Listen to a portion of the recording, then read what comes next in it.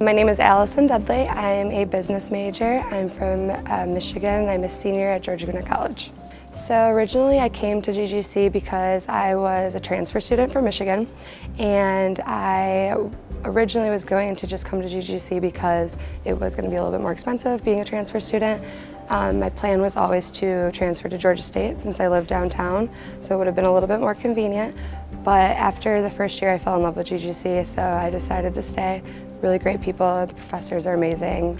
I think that just coming from a different state and being new, I needed to make new friends and meet new people, and GGC was a great opportunity for that.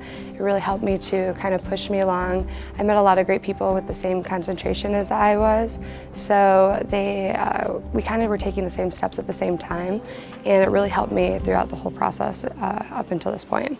One thing that I could leaving GGC after all these years, probably that it goes by fast, and you really want to take the opportunity to meet as many people as you can and talk to your professors. Your professors are always willing to help, and there's just so many good people on campus, so if you ever feel like something is not going your way, or if you ever need a little bit of advice, you'll get through it and it will be worth it in the end.